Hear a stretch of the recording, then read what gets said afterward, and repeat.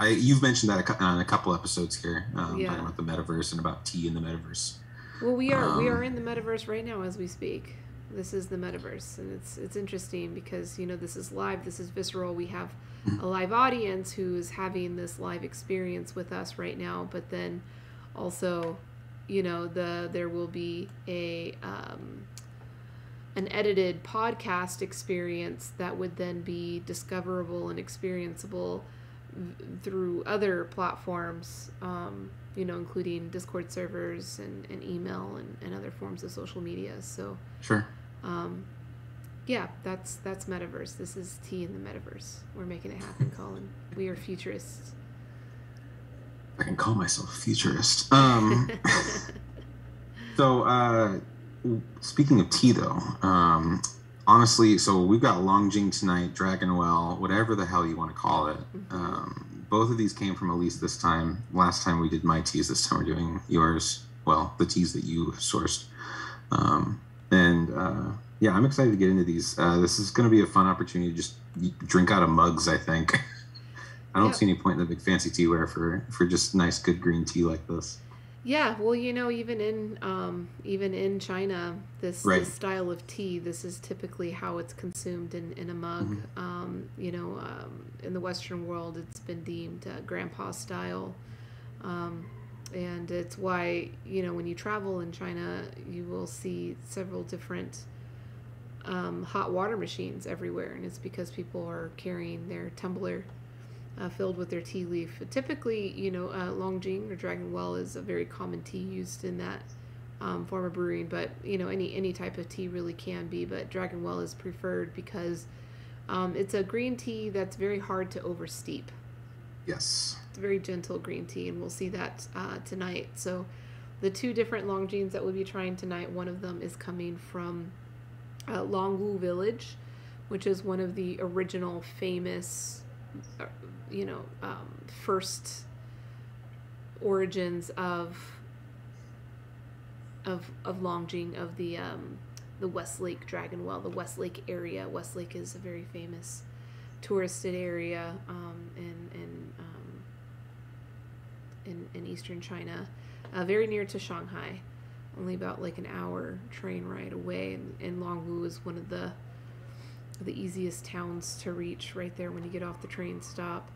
And then the other one is from a very different place called Gansu, not famously, conventionally a production area for Longjing, and kind of a coincidence of how I came across these producers and started to import this tea. It was actually through the UC Davis Global Tea Initiative back in 2017, I believe was the year, or 18, when I gave a presentation there, and part of the panel that I was on after my presentation, another presenter was representing not a tea organization or a tea manufacturer, but Mm-hmm. an environmental nonprofit organization that had worked with the village that produced this tea as a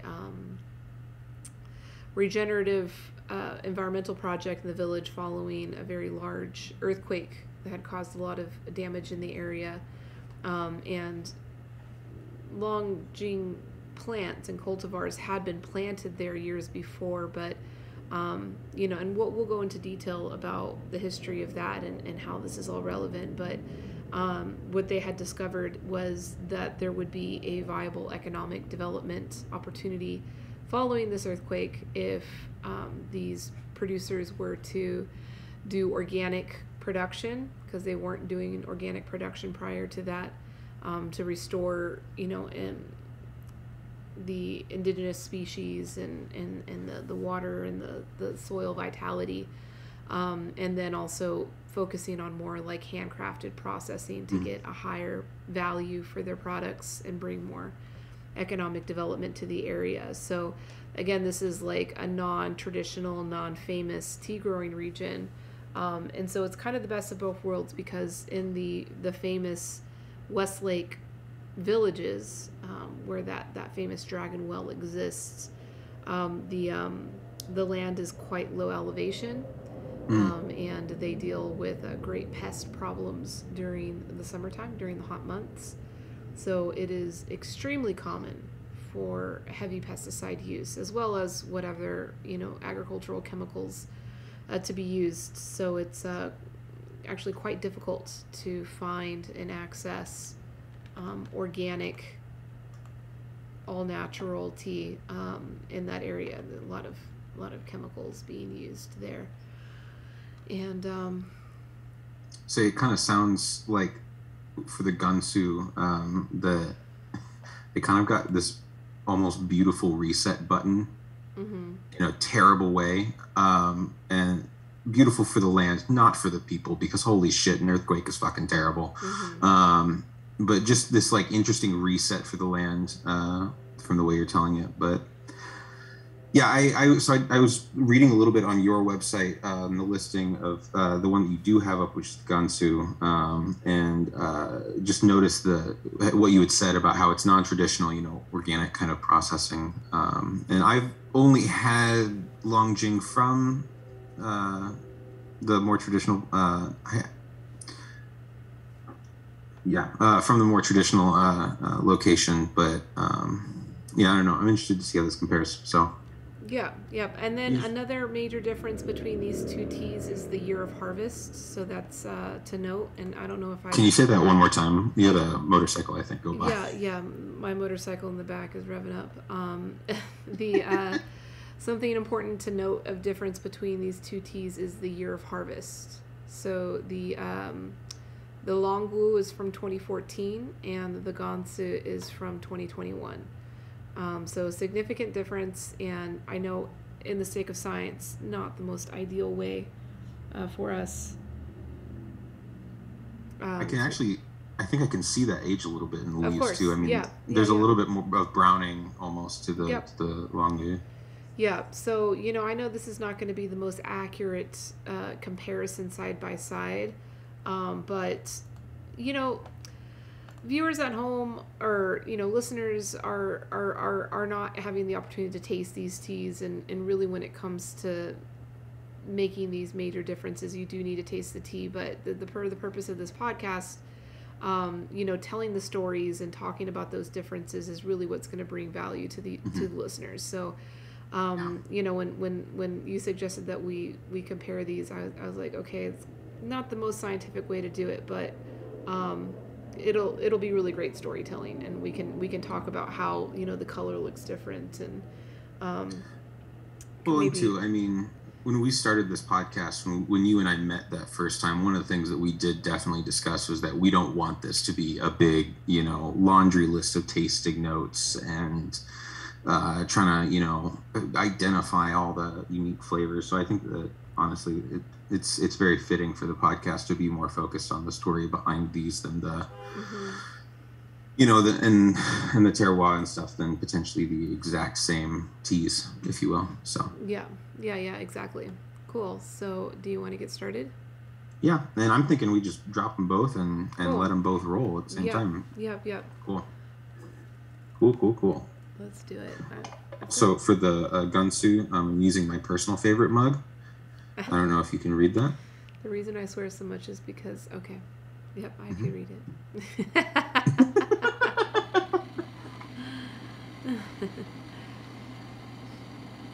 Now, for the sake of science, I am using the same exact mug for both. These are both, I think they're beer mugs, but, I don't have any heat-resistant glass, so we're just going in with the regular porcelain mugs. Yeah. No, these are definitely very high-quality heat-resistant glass.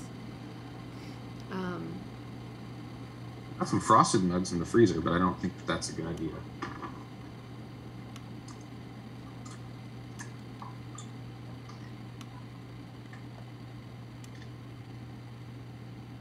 I think my favorite part about Dragonwell, Longjing, whatever, is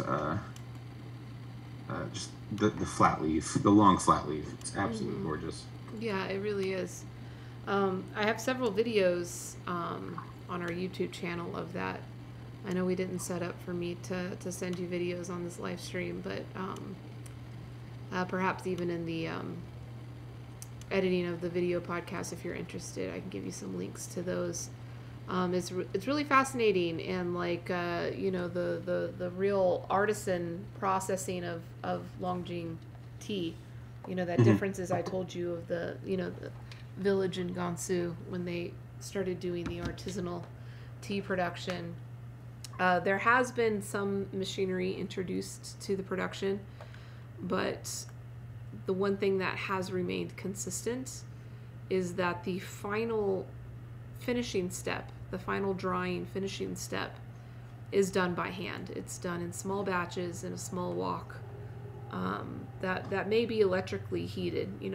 All the ones that I saw were all electrically heated, versus the wood fire heated woks that you see with like the sheng tea processing in Yunnan.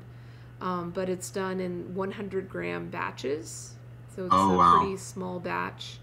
It's like a single order.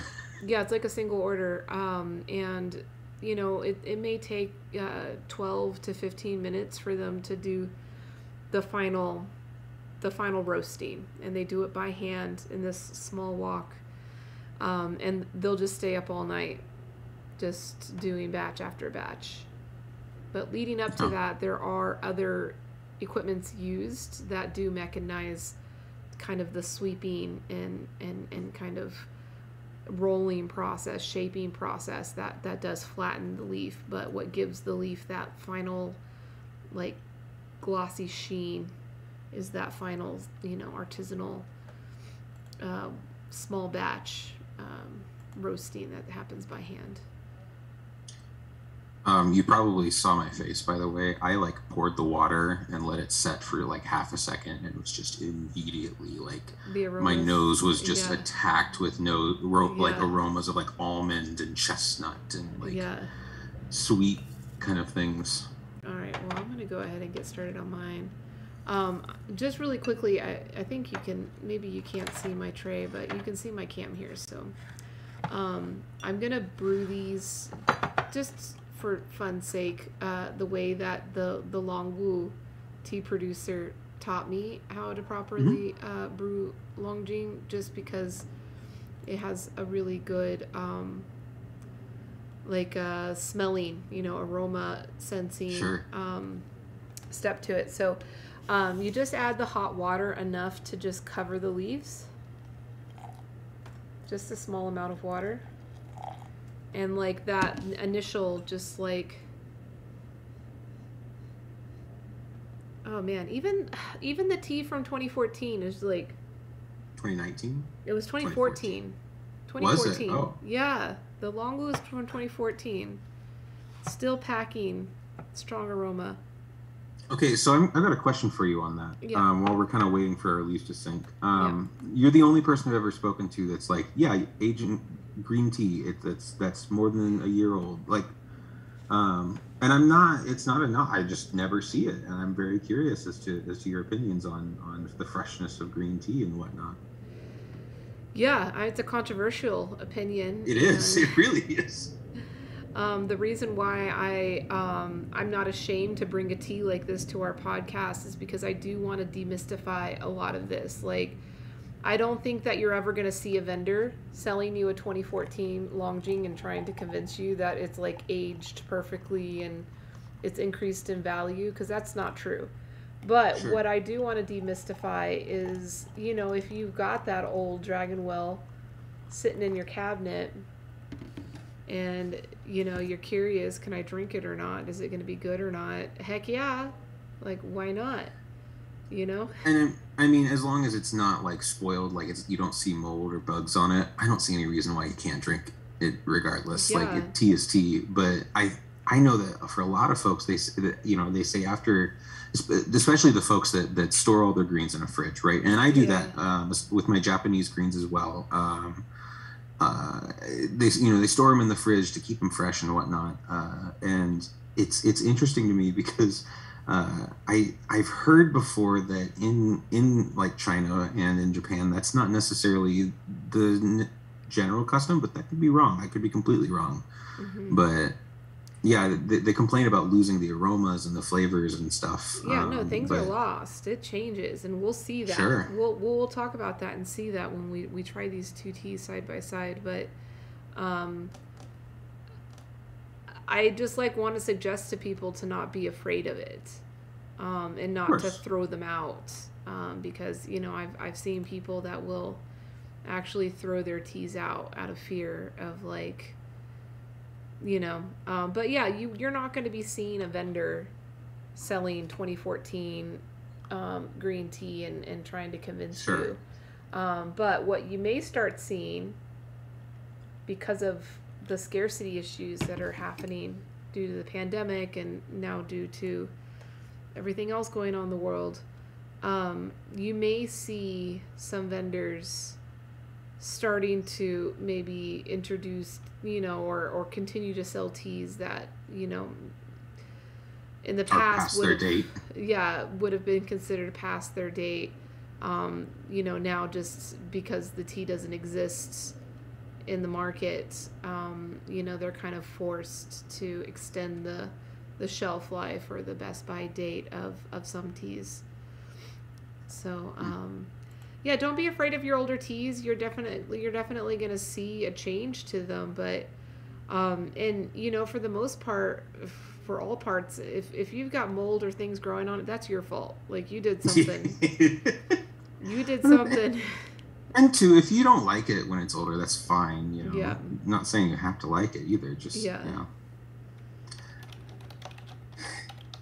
My only issue is when I get green tea of indeterminate year, of indeterminate age. I'm like, well, okay, what am I supposed to expect at this point?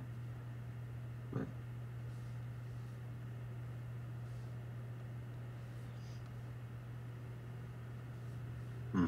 my leads are starting to open up a little bit. I do this style of brewing at work pretty much exclusively, just because there's not really enough time to be doing gong fu sessions while I'm trying to do my job.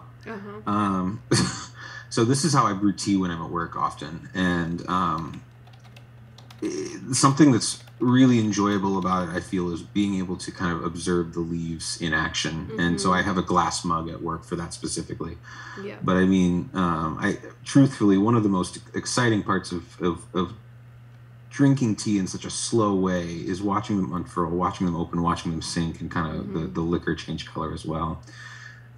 But I wish I had my glass mug. Yeah, that's what makes these glasses, really exciting for watching the tea. You can see them, and the flattened leaf. There's not like a whole lot of unfurling with this style of rolled leaf. But what is interesting, and what you may be able to see, is that the leaves, they kind of stand straight up. They stand straight up. And, I've been told that whenever they're standing straight up as they're slowly going down is an indication of quality. I don't know. I mean, when I was told that, it seemed to be kind of like some folklore, of the tea standing to the emperor in respect or something like that, There's always some... On brand. Yeah, on brand, right?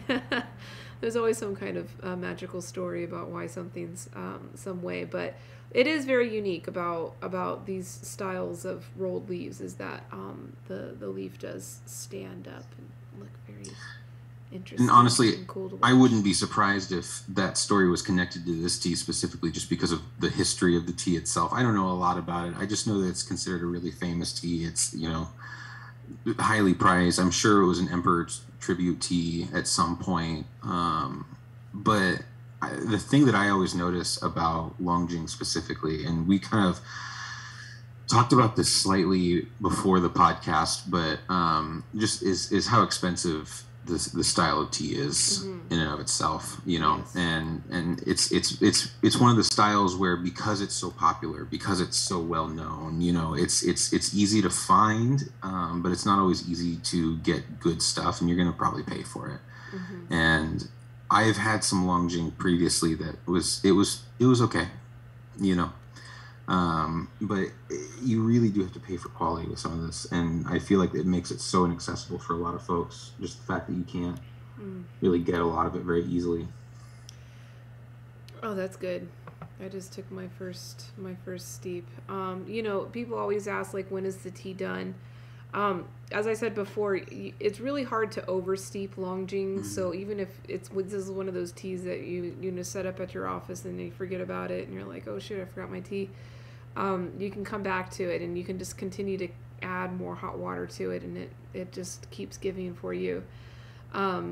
But I typically tell people like when the majority of the leaf has sunk to the bottom, because at first it will be float. You'll get those little floaties, but slowly. Well, mine is refusing to sink.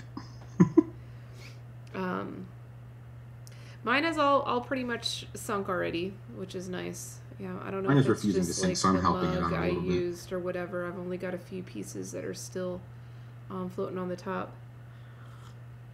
What I always notice is that it's the really buddy teas that float the most. Yeah. Yeah, and these are buddy. I mean, and both of these teas were harvested relatively early in the season. Mm-hmm. So that's going to also contribute to the bud quantity. And the quality as well, the texture and the aroma, the freshness to it. Am I poking my leaves incessantly? Yes, 100%. This is a true mode of this style. Now, my first impression, though, is that this 2014 Longjing, I mean, the liquor is darker, right? It's got a much warmer, almost toastier kind of profile to it. And there's almost like a cinnamon kind of bun note, almost, that's kind of starting to introduce. I like that cinnamon bun. I get that, too. I say that after going on this big rant about how we don't like a bunch of tasting notes laundry lists. You know, I like those kinds of notes, though. Those kinds of notes that are more like memories and, you know, they're not like exact. Like, go look at a flavor wheel. You're not going to see cinnamon bun on there. Or what was the specific word you used, cinnabunny? You're not going to see that on a flavor wheel. You know, you said that because that was your feeling. That was your intuition that just came out. And that's good. So this is actually a rant that I go on a lot in Discord with friends, is when somebody says, hey, check out this flavor wheel I just found. I immediately go scream, no. And it's kind of this joke with me now where, you know, I am constantly complaining about that. But truthfully, I did this when I worked in wine too, and I get, because the idea that you have to have all these nouns ready and on hand and like identifiable flavors, it really supports that kind of gatekeeping notion that there are correct flavors, there are correct ways to taste, and that if you're not tasting them, you must not be drinking it right. And that always bugs me, because what I always tell people is, damn it, just tell me what you feel, just tell me what you taste. It doesn't have to be right. If it pops into your head, you probably tasted it or hinted at it. So just tell me, damn it. Yeah. So that's why I liked that note. No shame on the cinnamon bun note. Okay, so I'm remembering this tea from, you know, when we first went there, because this was the tea that I brought back physically when we went there in 2014. It has lost its greenness, which for some people may be good, because that like really strong asparagus-y greenness does kind of turn off some people. They're wrong, but whatever. But for those folks that don't like vegetables, perhaps aged green teas may be more fitting for you than fresh ones. Because that vegetable bite has been significantly reduced. And it reminds me vaguely of like a hojicha. Become nutty and sweet versus you know, bright and kind of bitey. And I wonder, you know, if part of me too wonders how kind of the energies mellow, how the chemistry mellows inside as well alongside that, because I know that's a huge thing that changes with age with teas that are traditionally aged. But I don't know. And the only downside I find to drinking tea in this style with just out of a mug is that I feel like I don't necessarily get a full idea of, you know, kind of the psychoactivity of what's happening with my tea. It's just a calming kind of drink at this point, which is fine. But I'm weirdly preferring the 2014 one though, and I'm a little bit annoyed with myself. All right, I'll move on to the newer one. So yeah, the main color difference I can see on my screen. I don't know if people at home can see this difference, but one's more brown, one's more kind of green. Oh, I can see that in my camera too. Yeah, definitely more vegetal. But again, the terroir is different too, right? So where can you give me a general idea of where these places are located in China? So you said that Gansu is more inland. It's more north and more inland. Sure. And higher elevation? Yes, higher elevation, which is why the organic cultivation is a lot more possible. Right. You know, there are higher elevation tea growing places around where the famous Dragonwell area is, and you can find some organic production happening there, but in all of the main villages directly surrounding the West Lake, there's no organic stuff going on because it is so low elevation. But the area has just become so highly touristed and so highly regarded. This tea is typically used as like it's like a gift, but it's not a normal gift. It's like corporate or political gifts. Well, I mean, like we said, it's an expensive tea, right? Well, that's why it's an expensive tea. Yeah. Oh, okay. Yeah. I mean, the region is famous, so that started to move the ball in the direction, and that's how a lot of like the high-priced teas in China started getting their prices and their value, was because of the regard of the origin itself, but the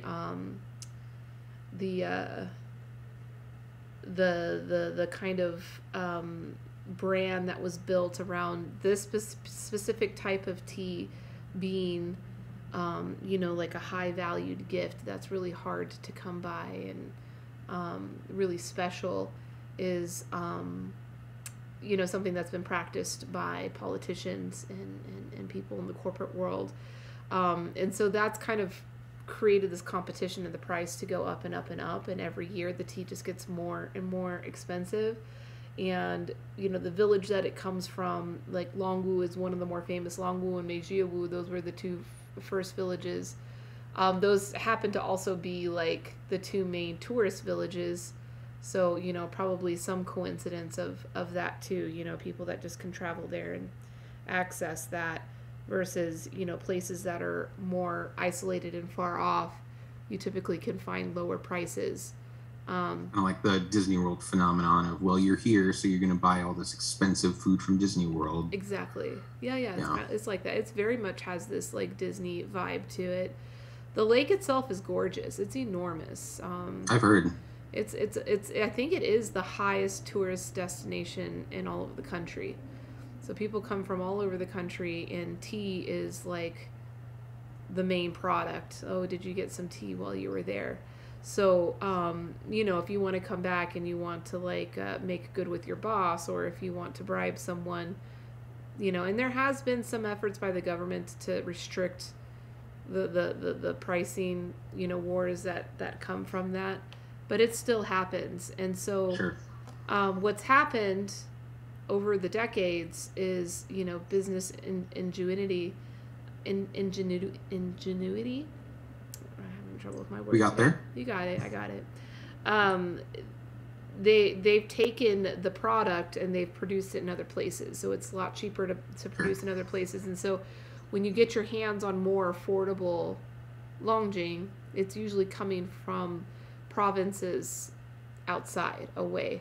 And so that's how such as the Gansu. Yeah, so that's how Gansu got the tea in the first place. And if you go to Taobao, which is like China's version of Amazon, you can find Longjing, and it'll even have the Shifu. Shifu means the West Lake. It'll say like the authentic West Lake Dragonwell, and it'll be really cheap. And And you wonder, how is it so cheap here? You know, when I went to there and talked to the farmer, it was a lot more expensive. And it's because, yeah, they're doing mass production in other areas where the land is more accessible. And we didn't do the comparison here, but I will mention this. If you are curious about how to differentiate that for yourself, you know, just for fun, and I have a YouTube video on this as well, of the Longwu producer, because he was kind of frustrated because he's like, I'm trying to sell on Taobao right now and I have to compete against all these fake, you know, teas trying to claim they're the same thing as mine.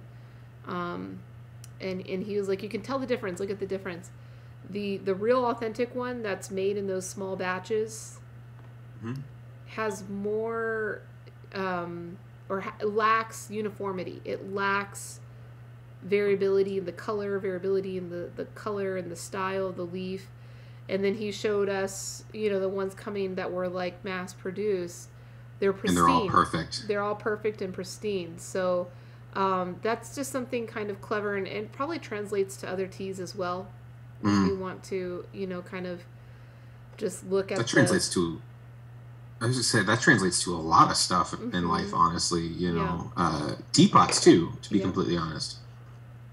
Yeah, if it's too perfect, it more than likely was produced by a machine. So. Damn. I'm really impressed with the 2014 green tea. Yeah, man, that's why I sent it to you. I was like, you know. Yeah. And, you know, it's, again, like, you're not going to be seeing vendors, you know, pulling old teas out of the shelf and saying, oh, it's more valuable now. They'd lose money. I mean. Yeah, I mean, the business of these teas is really difficult. This and sencha, because, you know, domestically there is such a high demand and a high turnover. Like, farmers know that there's going to be a local demand for speed to the market of these, like, early season green teas.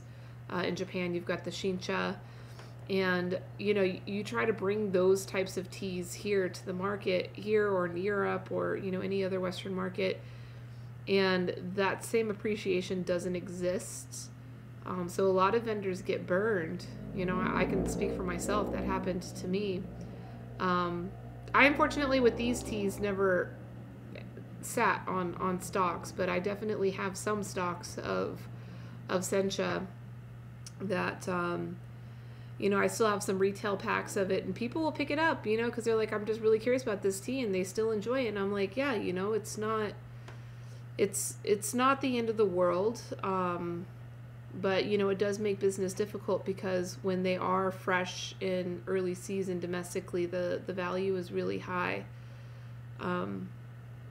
So, you know, my advice to tea vendors that are, you know, new to the business or curious about, you know, or if they travel, you know, sometimes people will travel to China or travel to Japan. I mean, not right now, but, you know, in the past, and they would get kind of swept away in that excitement themselves, and they drop, you know, $5,000 to bring a batch of fresh tea home, and it doesn't have the same value here that it has in those local markets.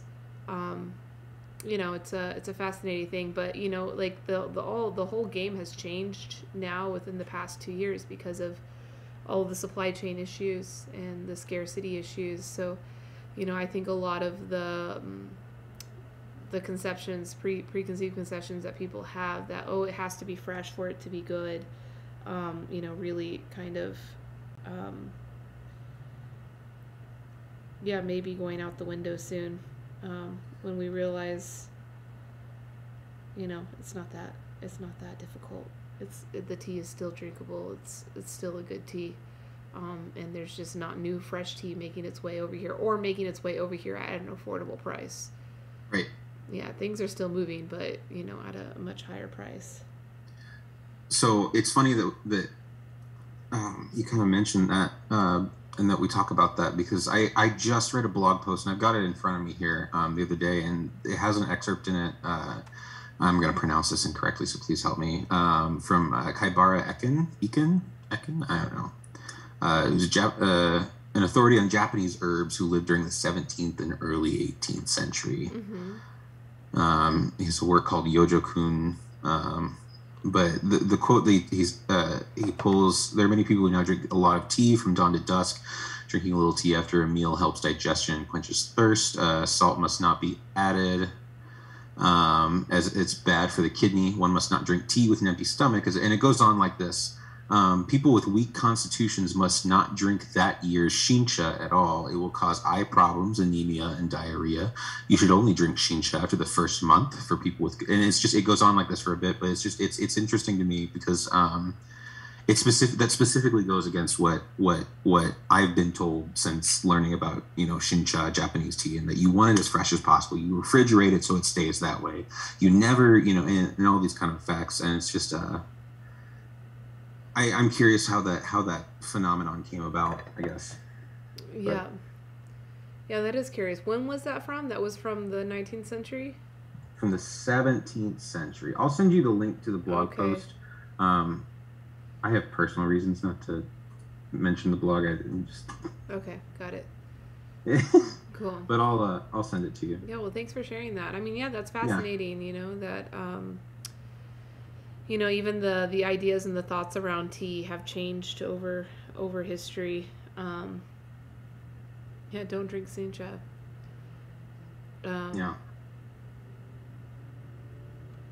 Yeah, I learned about tea in Japan, right? And shincha is huge there. Like that's like the big thing, and for a lot. So that's why I brought, because of your history with Japanese tea. Yeah, a lot of the hype around shincha is kind of paired with, again, tourism and Golden Week, right? So Golden Week is like the one big holiday of the year. Everybody takes the week off, and they all go visit family, or they go with the family to go do something together, or do a barbecue out in the park or whatever. And so sencha was just kind of introduced as this activity or this gift that went with it, this high regard gift. Because like compared to the rest of the supply of tea throughout the year, there's really not that much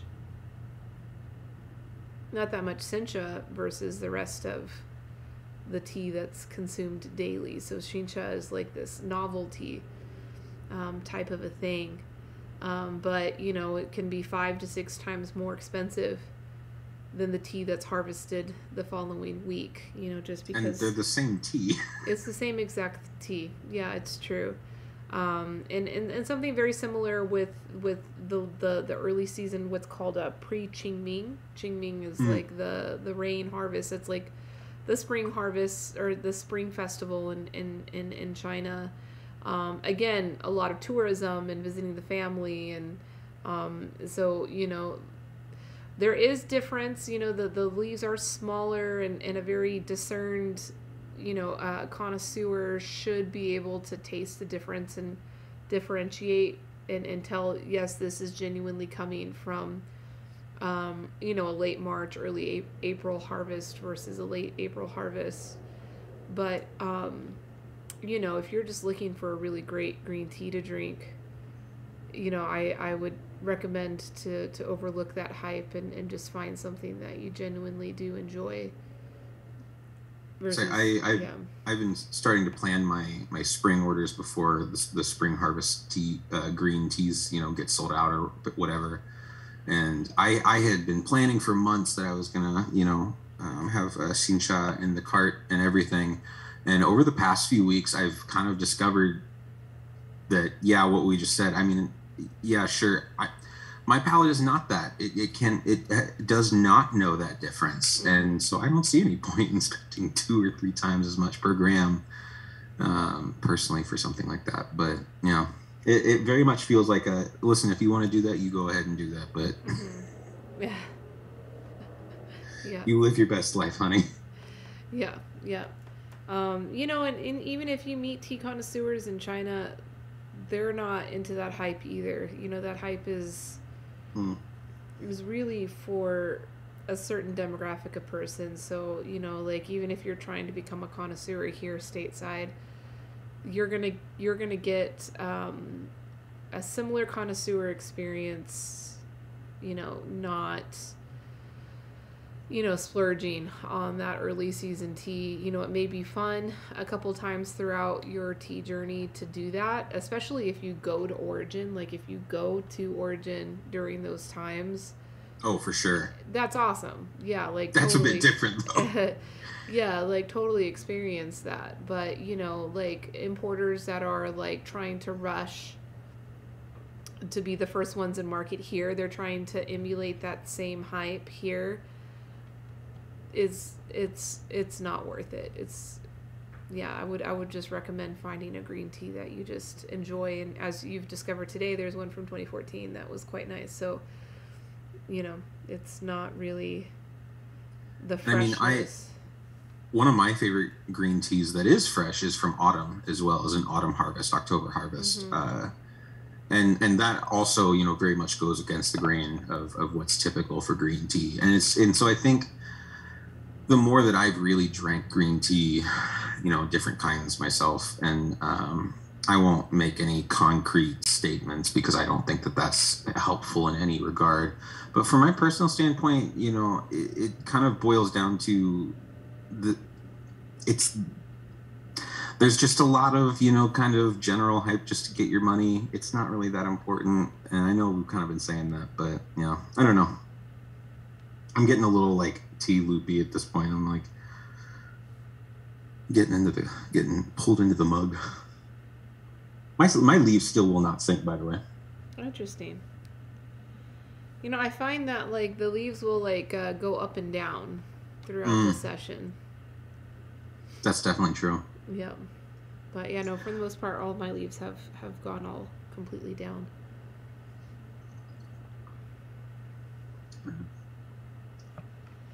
So, yeah, the Gansu is, the quality is probably not there, but the price, even though it is an early season and beautiful leaf, is, like, 1/5 the price. The Longwu Dragonwell, after 2014, so the first year that we imported was 2013, and then I physically went there the next year and bought again another batch, and then the following year when we contacted them, the price had doubled.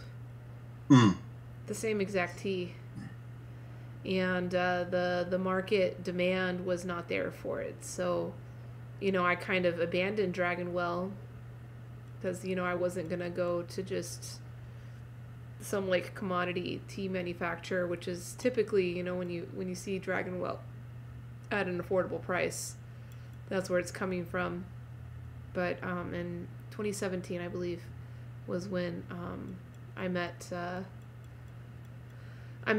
man from the nonprofit that introduced us to this village, and even their prices are going up, but that was their whole intention and goal, was to start building a brand for this village and getting their craft up. And we just sell such a minimal amount. I mean, for all of these, like, Chinese teas, when you see, like, a US based vendor selling their teas, like, we're not saving their business. Like, they don't need us. Like, when we talk about, these tea producers in India or Sri Lanka, the international buyers are certainly paying a significantly more amount of money for the tea than the local market. But for Chinese tea producers, they are perfectly okay just selling domestically.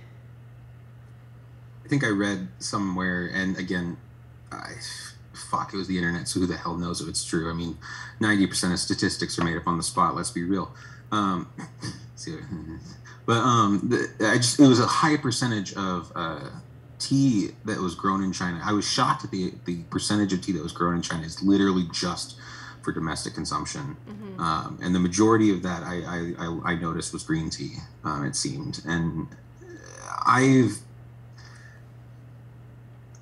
often wondered if I'm getting shit green tea from China in the U.S. In comparison. I've been told probably not, but I have no idea regardless. But I often wonder what the difference in quality is, because I know that for some folks that similar to, like, places that have more fruit bearing trees, not like where I live. You could go out and just get, a banana from your backyard, and that's fucking chill if it's in season. I've read about, the fact that a lot of people, they just have tea from, the local guy down the street that they know, and he makes tea, and that's fine. But, yeah, it varies.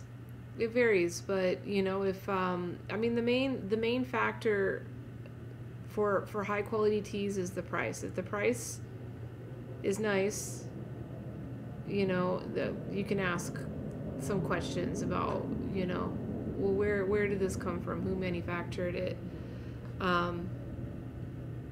how did they manufacture it? Yeah, what's the plant material? And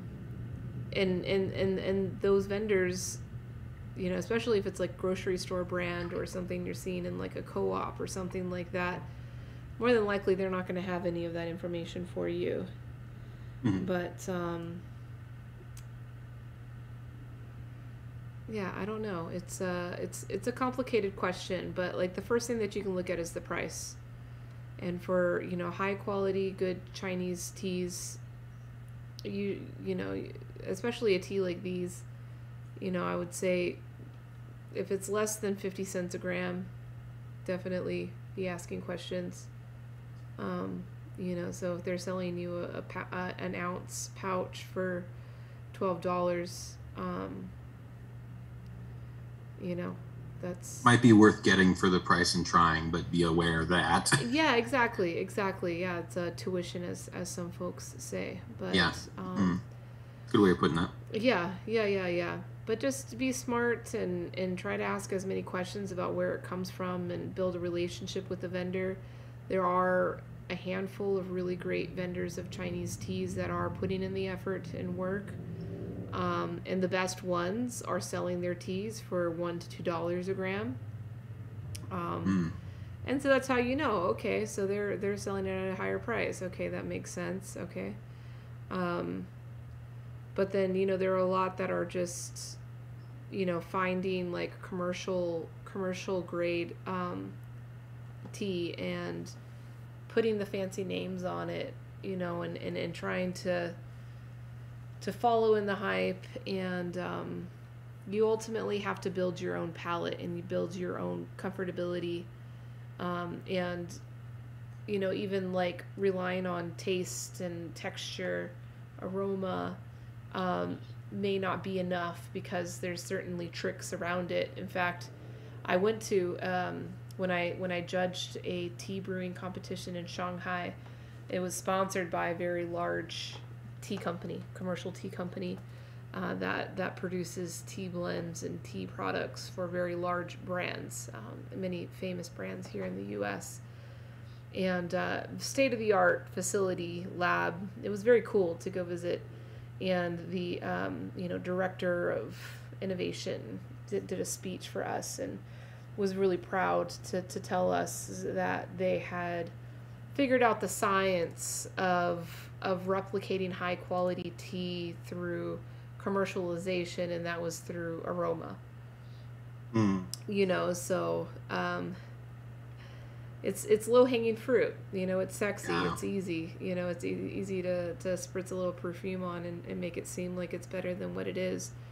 So, like, if you really want to develop your own level of connoisseurship, I urge you, and I think I say this every single episode that we get together, Colin, is to get in tune with your own body's intuition and the energetics in your body.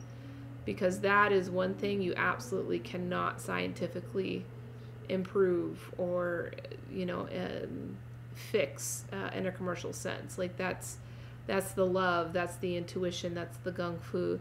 How does it make you feel? Exactly. And it's a hard thing, as you're new in your journey. Like, you're not expected to know that right away. And so, don't be ashamed if you, like, make a mistake and you buy some tea that turns into tuition.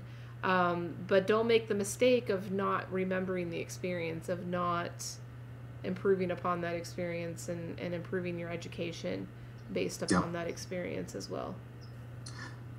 Something that I always like to say, and so this is something that bugs me about sample sizes, Mm-hmm. sample packs, right?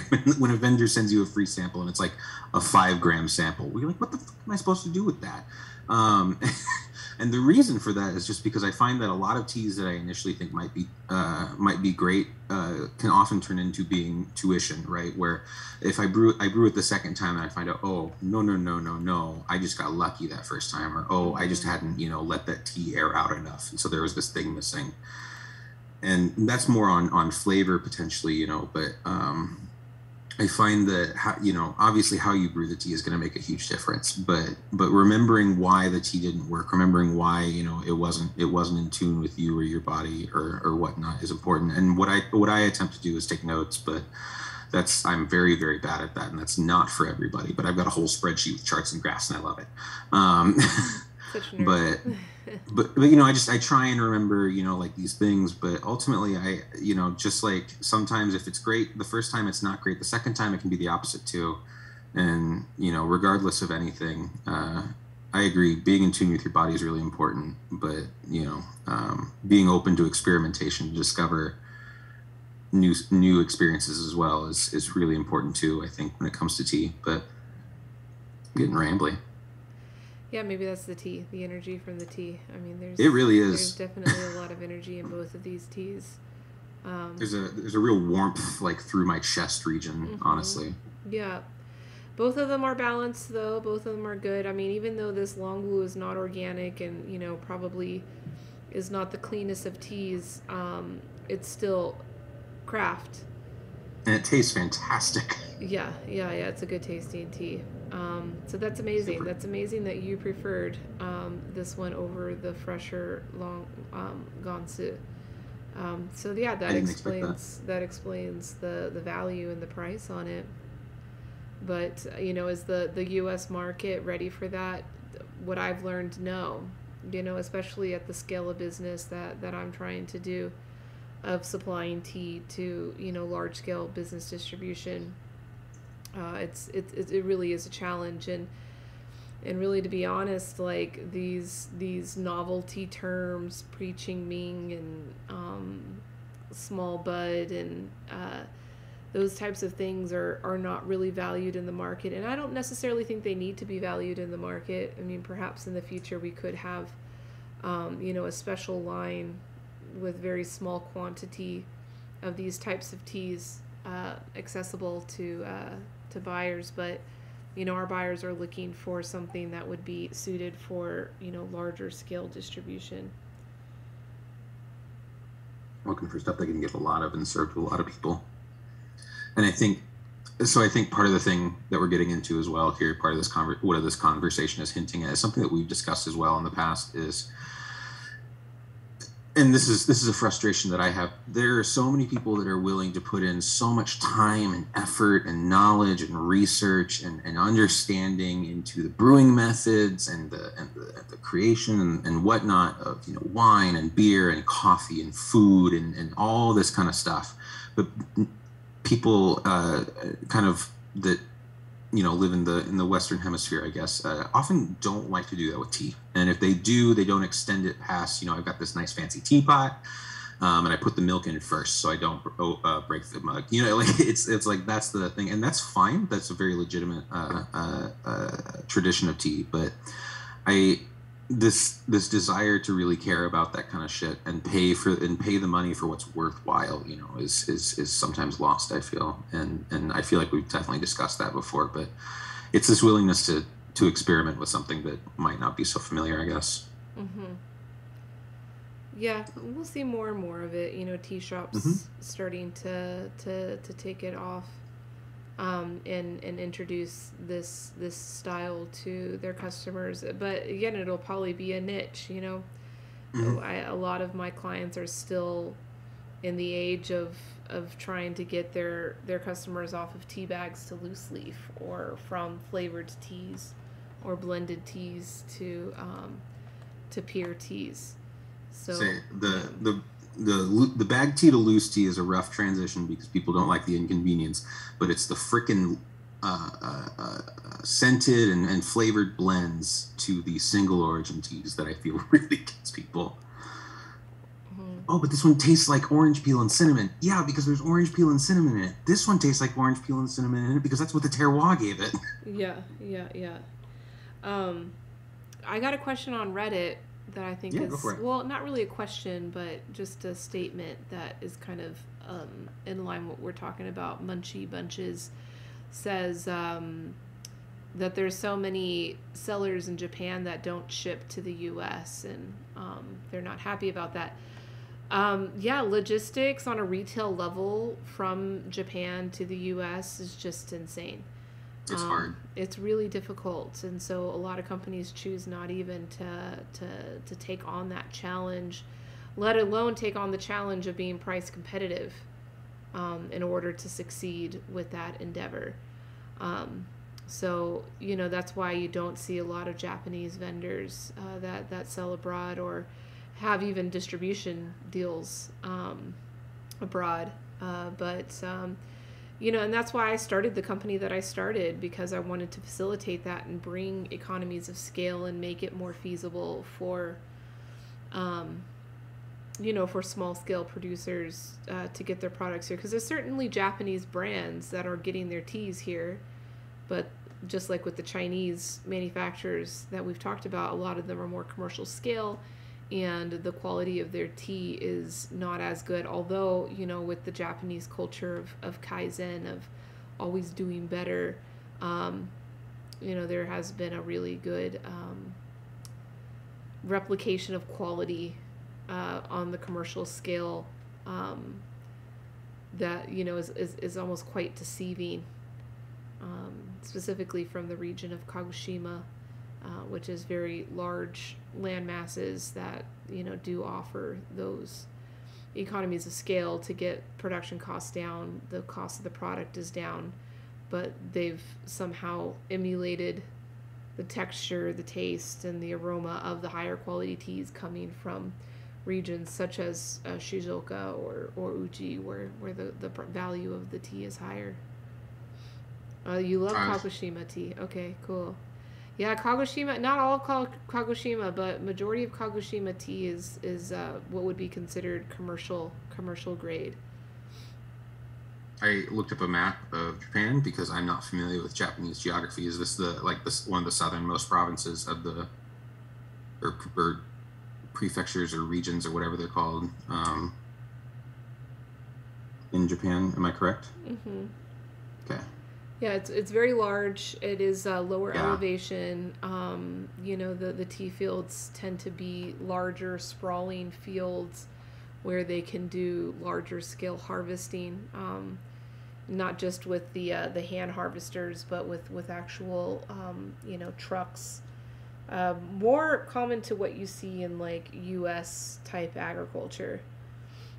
Yeah, it's in the south, and there are some mountainous areas. There are some artisanal, farmers that are, so that's why I've come to learn that you can't, say all of Kagoshima, but most of what, makes its way here as Kagoshima, and actually a lot of the tea doesn't get labeled as Kagoshima tea because it may be grown in Kagoshima, but the Japanese government allows brands to label the origin of tea based upon where the final refining factory is located. And so if the final refactory, a lot of them are located in Uji, so they can source the leaf from all over the place, and it all gets aggregated in Uji, and then which is the famous one, right? Which is the famous, yeah. So Uji cha is like highly regarded. A lot of the Uji cha that we see in the market is actually not grown in Uji. Uji is a lot of tea is grown there, but not nearly the amount of tea that's labeled as Uji cha in the market. Mm-hmm. Fascinating. Which is similar to this Longjing that we've just discussed. Yeah. So this happens all over the place. It's a very common thing, and that's that business mentality of like, okay, this is a finite resource that's highly valued. Let's try to expand this resource to expand the business opportunity. And that's how you get things such as Kagoshima. But yeah, my friends that deal in Japanese business Japanese tea business, like the artisanal craft tea business, can be quite frustrated with teas from Kagoshima because it's like really difficult to compete with. Like, you know, with the Longjing, like there are ways that you can educate your customer to see the difference and to understand and appreciate the value, but with, you know, shinchas coming from Kagoshima that are like a fifth of the price than the one coming from Uji or from Shizuoka, could be really frustrating because it's like in a blind test could be almost impossible to differentiate. Sure. Mm-hmm. So that's that. Yeah. I think that's probably a pretty good point there. I might need to go like touch grass or something. Yeah, right. I think I say that every week. I don't know what it is. Like, we drink tea together, and I just get like so like rambly, and like I just like gotta go and like reconnect. Yeah, ground yourself again. It's true. Yeah, because you know we only get an hour to like pack in all of this information. You know, and we could go longer, but after like an hour, you know, it's like it's hard to keep people's attention. Yeah. No, I think that's a good cutoff point. We got a lot of info in. I mean, I think us personally, on a passion level, like yeah, we could talk about it all night long. And that's usually what I do in my tea room here when people come in for tastings. It just goes on for hours. But you know, for the sake of media here, we've got to. Speaking of media, mm-hmm. If you go to linktr.ee/Vaka_studio, you can actually listen to this podcast. We have episodes out. They're on YouTube. They're on Stitcher. No, they're on Stitcher. They're on Google Podcasts, Spotify, Apple, a lot of places, RSS feed, podcast index. So make sure you go listen to it. We've been enjoying making these. I have been enjoying making these episodes. I don't know about Elise. She probably hates me by now, but no, I don't. No, this is good fun. Yeah, we took a couple of weeks off, which I think was probably good for us to get those evenings to relax or focus on other projects that we had. But yeah, no, this podcast has been fun to create. You know, I think got to do a little bit more work in getting the word out and getting more people to check it out. But yeah, I need to step up my social media game again. I used to be really good at it. Oh, terrible. I'm quite good at it, but yeah, since you know this new pursuit I've been doing, I'm just like exhausted on all kinds of media outside of this mobile streaming app that I've been playing on. So it's been a challenge to find the energy to make posts and whatnot. But yeah, I gotta get back to it. We gotta get more people listening to this podcast. Agreed. Mm-hmm. Well, thank you so much, Elise. As always, it's a pleasure to join you. You too. Thank you, Colin. Thanks to Lisa's chats as well. Yeah. And yeah, I'll catch you next time. Okay. Bye, everybody. Bye. Oh, that was fun. Yeah, Yunomi is a good personal friend of mine. Somebody that I had first studied tea with in Japan when I first started studying tea and working in tea. But I'm putting a link into the Reddit chat. I run a company very similar to Yunomi here in the States that facilitates direct trade between independent growers all over the world, not just in Japan, although you know, we do work with several different growers in Japan. And yeah, we also do list all of the harvest information, the grower information, cultivar information, you know, as well as, you know, telling their story and helping to build that connection between the producer and the consumer.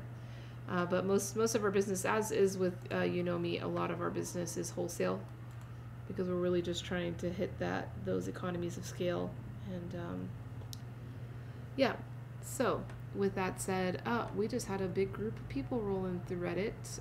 Y'all, my name is Elise. It is such a pleasure to meet you. I appreciate you stopping by my tea table. We just completed a live podcast comparing 2 different Dragonwell teas from China, from 2 different years, from 2 different regions.